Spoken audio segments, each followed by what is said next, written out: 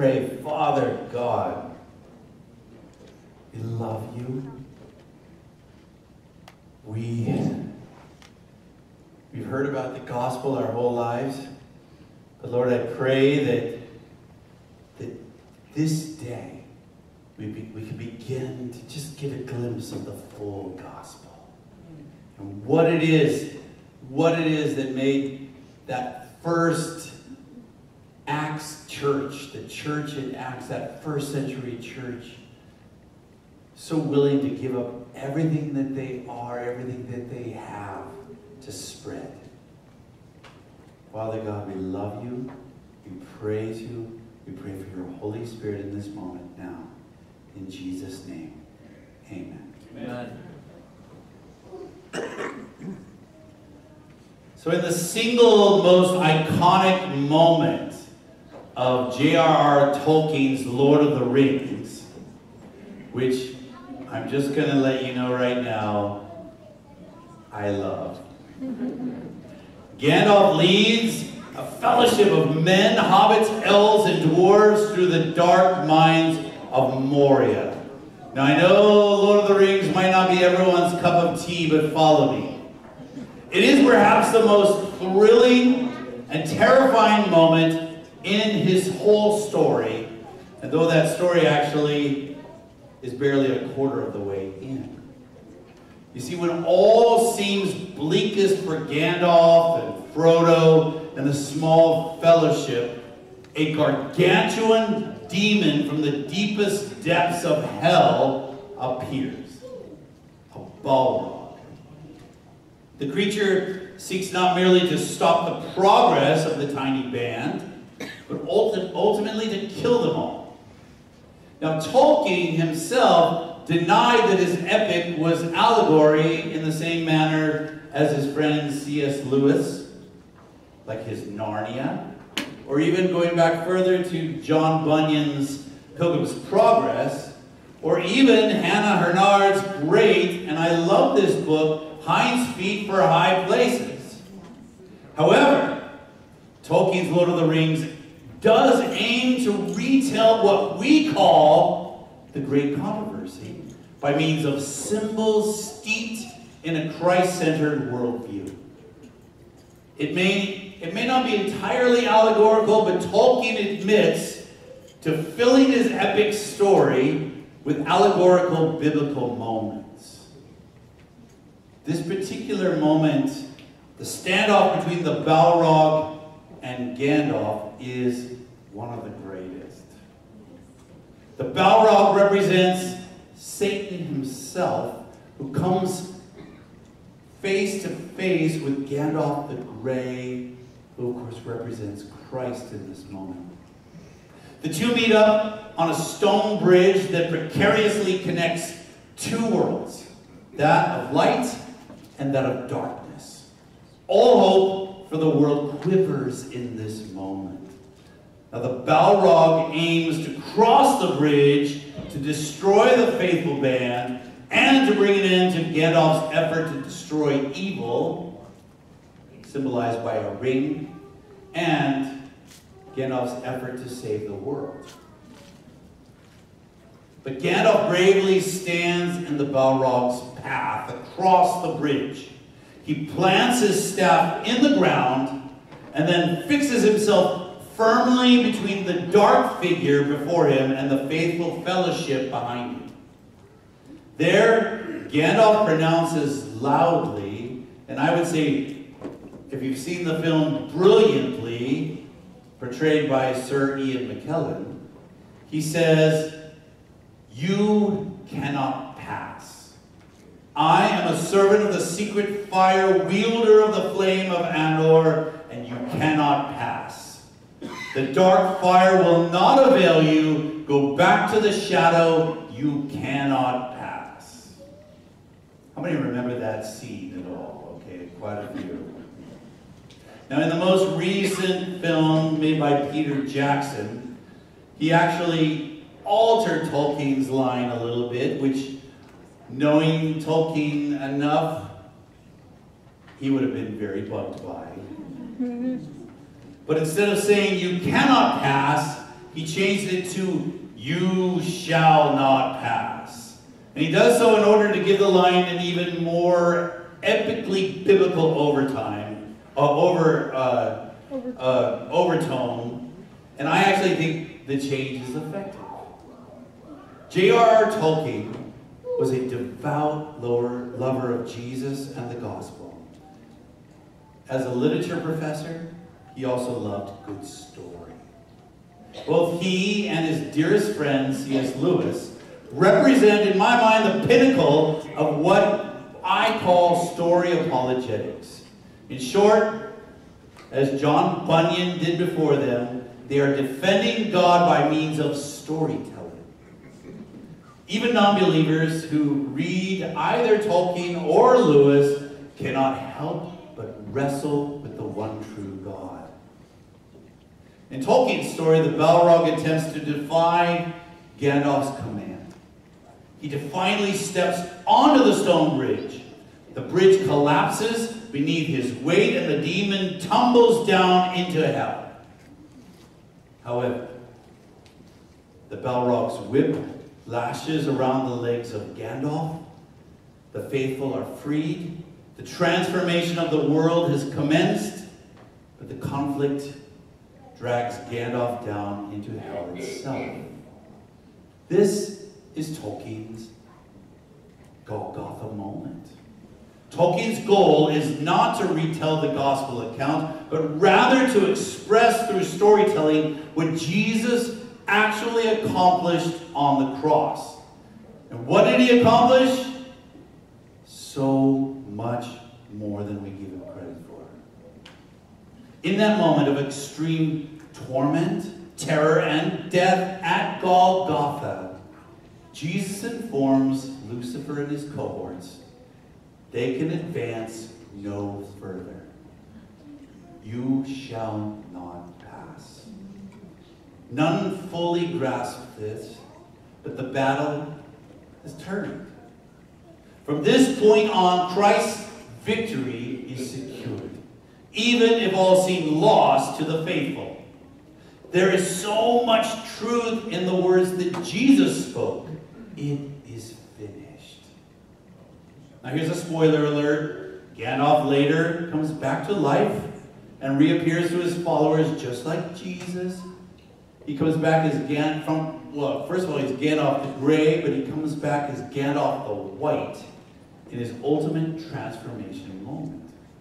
Now, my purpose in recounting the story is not to appeal to the inner geek in some of us, but rather to address what Jesus has truly accomplished at the cross and then at the tomb from which he walked away alive. What did he accomplish? Everything. Everything. The church has failed miserably in sharing the best news one can ever tell about Jesus' victory at Golgotha, about his fatal blow to Lucifer and his worldview. We have failed to even grasp why the good news is news at all, let alone what makes it good. To our shame, we have shared with the world a half-gospel. Remarkable, yes, but incomplete. Far worse, we've actually come to believe in this half-gospel ourselves. Let me attempt to summarize what I'm calling a half-gospel. Let us call it the pretty good news. See if this half-gospel sounds familiar. Jesus came to earth. He died in my place because of my sin. He was buried in a tomb, but he rose again 3 days later. And now he sits at the right hand of the Father. And because of this, Jesus forgives me of my sin. Every bit of that is good news. Every bit. Every bit of that is true. However, there's more. So much more. The forgiveness of sin is very much good news. It is, quite frankly, extraordinary news. and I can cite Scripture as the source for this delightful news. John articulates it so well when he writes this in his first letter. He writes, if we confess our sins, he is faithful and just to forgive us our sins and to cleanse us from all unrighteousness. That's good news, is it not? Amen. Later on, he writes this, my little children, I am writing these things to you so that you may not sin. But if anyone does sin, we have an advocate with the Father, Jesus Christ the righteous. So Jesus died, was buried, was raised, and now he sits at the right hand of the Father as our personal advocate. Thus, while everyone sins, Jesus forgives. As the bumper sticker says, I'm not forgiven, or I'm not perfect, just forgiven. So why, let me ask, is the world unimpressed by this? Frankly, why are most professed Christians not particularly moved by this? Before you think I'm in any way diminishing the gospel, hear me out, please. We teach the good news. We preach the good news. We sing good news because it is good news. Indeed, God has done what only God could do. He has made possible the forgiveness of our sins.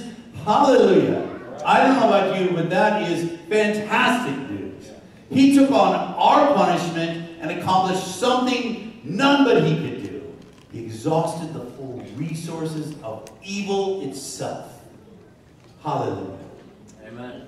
Put another way, he took upon himself the full weight of evil at its worst. And hallelujah, evil is no match for the Messiah. All right. Put it another way, no evil can stand up to the grace and forgiveness of Jesus. And please, don't bring up here the so-called unpardonable sin. If you are concerned about it, then you probably haven't committed it. Period. That's good news. Really, really, really, really good news. So the question is, why is the world so unmoved by this? Why is the world so ho-hum about it? Why are Christians often unmoved by it? Is it possible that we're not sharing it in a hip enough way? Do we need cooler songs, smoke machines, and lights? Some churches are trying that. Do we need better looking preachers? Not a single amen. I don't want to hear it. Do we need clever billboards or slick ads in theaters? Super Bowl TV spots? You know what? The apostles didn't have that. You know what they did have, though? The gospel in full. All of it. Every beautiful ounce of it. Not a half gospel. The forgiveness of sins is such good news. Freedom from the fear of punishment is good news. A clear conscience is good news. But it's only half the story. For many, the forgiveness of sins is an ethereal good, a theoretical good. For many, including some here, I imagine, it seems far removed from one's life, though. Many are grateful that their sins are forgiven, but what about those things that truly weigh me down? Such as, how am I going to pay for my kids' education? Or even feed my kids? What am I going to do with my aging parents? For the new students, how am I going to get through this new school year? These are real life questions. Does the gospel have anything to say about them? And how do I quit my addiction to pornography, to alcohol, to work, to television, or to my phone. Because to be honest, that addiction is ripping apart my marriage, my family, and my psyche. It's starting to affect even my work. How do I get a hold of my diet? It seems no matter how hard I try, I fail. And to be honest, healthy people don't understand what it's like. How do I stop feeling so lonely, so anxious, so depressed, so angry, so frightened about the world? I mean, it's killing me. How do I get over this brutal breakup I just went through? This nagging homesickness, the stress at work? How do I stop feeling like crap all the time? If the gospel could just address those things, now that would be good news. Well, have I got good news for you? Allow me the honor of introducing you to Jesus, the Messiah, the wonderful counselor, the mighty God, the Prince of Peace, Emmanuel, God with us. The gospel speaks to our most desperate needs, our most desperate fears, our most desperate flaws. Now think about this for a minute. There are approximately, give or take, 351 prophecies predicting what the Messiah would accomplish, what he would be like, and even where his life and his ministry would occur. The odds of fulfilling a quarter of those prophecies are astronomical. Yet Jesus fulfilled every single one. Every one. I'm just going to say I think he's the Messiah.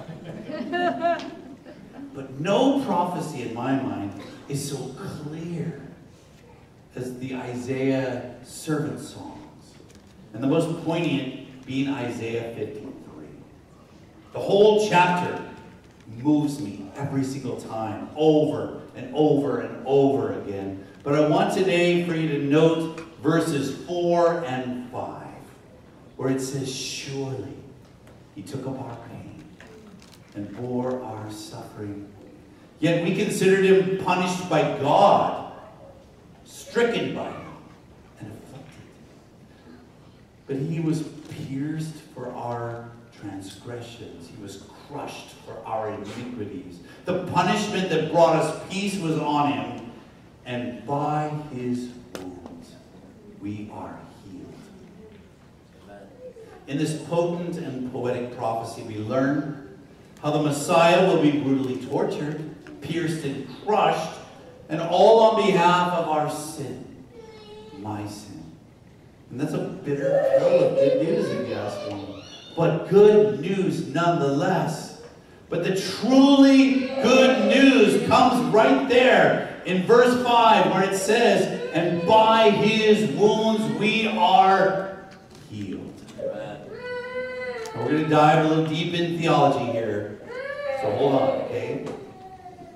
Jesus' sacrifice on our behalf is good news indeed. I mean, if a grand rescue at the end of history is all we hope for, this still remains good news. It's still good news. But Jesus was pierced and crushed for so much more than a rescue at the end of one's life. He took on our iniquities, not merely to grant eternal life, but to grant life right now. All right, amen. The gospel is so much more. Jesus' suffering, though painful to think about, is such good news, we can hardly believe it's true. You see, Jesus' purpose in coming, in giving up himself, in standing between the forces of evil and us, was not merely to forgive us of our sins, but to heal us of our sins. John writes it this way.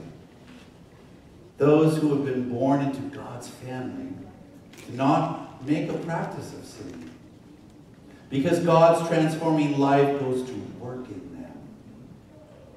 Why would they want to keep on sinning when God's seed is deep within them, making them who they are. I love that. Why would they even want to? When Gandalf plants his staff into the ground and rebukes the Balrog, his purpose is not merely to give his friends time to escape. It is to tell that vile demon, you cannot pass. You shall not pass.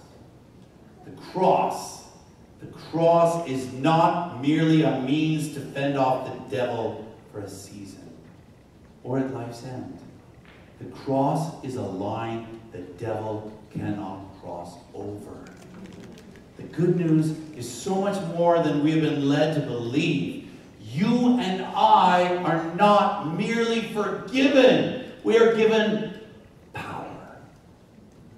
Divine power by the grace of the living God to be transformed and to overcome sin.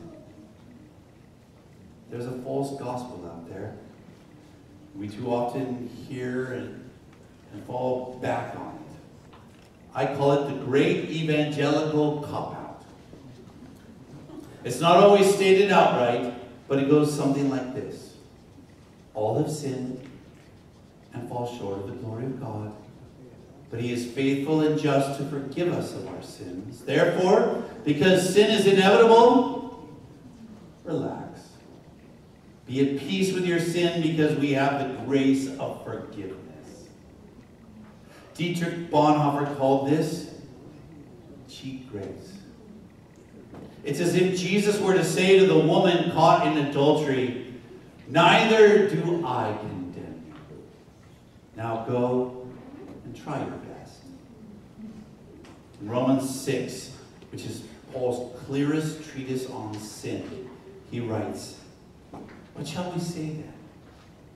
Shall we go on sinning so that grace may increase? By no means.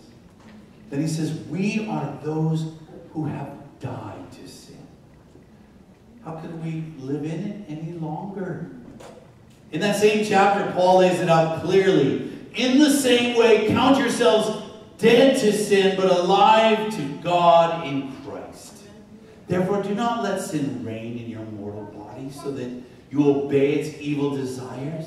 Do not offer any part of yourself to sin as an instrument of wickedness, but rather, here Paul offers up an alternative to the great evangelical cop-out. It's the full gospel here. But rather, offer yourselves to God as those who have been brought from death to life. And offer every part of yourself to him as an instrument of righteousness. For sin can no longer, it shall no longer be your master, because you are not under law, but under grace. And the beautiful thing about that is that if you do sin, he is faithful and just to forgive. But you're no longer under law. You are under grace. The gospel of grace, though, is not merely one of forgiveness, but one of transformation, one of healing, one of power. Power to identify rebellion in one's life, power to pinpoint harmful habits in one's life, and power to break the cycles of sin in your life. Every sin harms. Every idol is devastating to one's joy, to one's relationships, to one's quality of life. From the smallest act of covetousness, to the gravest act of murder, to the slightest act of lust, to the most grievous act of adultery, sin hurts. Sin creates harmful cycles that hurt our children, our friends, our students, our colleagues, ourselves. Make no mistake, many cycles are not your fault or my fault. Addiction often means we are caught in a cycle of sin we inherited. And now we find ourselves hurting others by it. Cycles of sin such as hatred and racism and victimhood are often cycles we have inherited, learned since childhood. And now we are passing those cycles on to others. Sins are, as the second commandment states, passed down to the third and fourth generations. Why? Because sin sucks.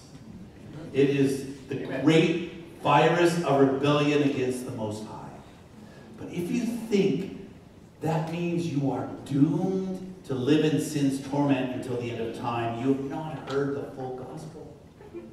If you believe because you were born that way, you must live that way, you have not heard the full gospel. If you believe God accepts you as you are, but has no intention of radically transforming you, you have not heard the full gospel. If you believe grace is merely God's means to save us and not to transform us, you've not heard the full gospel. I've even heard some, even Christians, say, what does it matter if it hurts no one but me? But there is no such thing as sin that hurts no one but me. The wages of sin is death, not because we serve a vindictive God, but because sin is a merciless destroyer. But the full gospel not only stops sin in its tracks, it sends it back to hell where it belongs. Herein lies the gospel of Jesus. Herein lies the gospel of the apostles, Peter, James, John, and Paul. The gospel, the good news is this: the same power that saves us by grace and not the law, the same power that began this good work in you by grace, that same power intends to finish the good work in you. Paul, writing to Titus, says this: for the grace of God, the one which brings salvation to all men, appeared, disciplining us. I don't often think of grace disciplining us, so that we may live soberly and righteously and in a godly manner in the current age, in the now age, by denying the ungodliness and the worldly passions. By the grace and power of Jesus Christ, the cycle of sin can and will stop with you. Grace is a saving and disciplining force. It saves and transforms. That is, if you allow Jesus to say to your sin, you shall not pass. Do not mistake this, though, as a renewed call to legalism. Please, you are saved by grace and grace alone. And you will never impress God with your good works. Nor is this a backdoor legalism. And you've heard that. I've heard it my whole life. You know, you're saved by grace and not by law, but you better do right and keep the law, or you won't be saved. I call that backdoor legalism. Paul stated it clearly: you are not under the law, but grace. But why, friends? Why wallow in our disease when our God is the great physician? Jesus wants to free you, to heal you. Come to Him. Allow Him to break the cycles of sin. That is the role of the Spirit. That is the role of discipleship. That's where I believe Jesus is taking new creation. Sin is a brutal master, a monster, a demon. But the cross of Christ is a line in the sand. And Jesus is our Savior, our Lord, and our God. He alone has the authority to say to our sin, you cannot pass. If you have not accepted this grace, if you have not accepted this Savior, this Lord, this God as your Savior, I hope you won't leave today without doing so. As a matter of fact, if you have not accepted Jesus Christ as your Savior, I invite you, before this service is over, to make sure you talk to someone. We have Aaron right here. Aaron's one of our head elders right here. Talk to Aaron. I can hear Pastor Frank out there saying amen. I can't see him. There he is. He's over there. I can hear and see Pastor Dana. Are you here? She's way in the back over there. All of our elders. Where are you, elders? Find one of these. Say, I need to accept the Lord Jesus Christ. I want the full good news. Don't leave without prayer. We have prayer warriors here as well who will pray for you. Don't leave without prayer. Where are our prayer warriors? Stand up and just, literally stand up. Stand up so I can see you. Find one of them and say, I need prayer. I need the Lord Jesus Christ. Thank you, guys. So if you have not accepted the full gospel, do so. Time is short. I know this sounds like an old-fashioned 19th century revival sermon. That's because it's an old-fashioned 19th century revival sermon.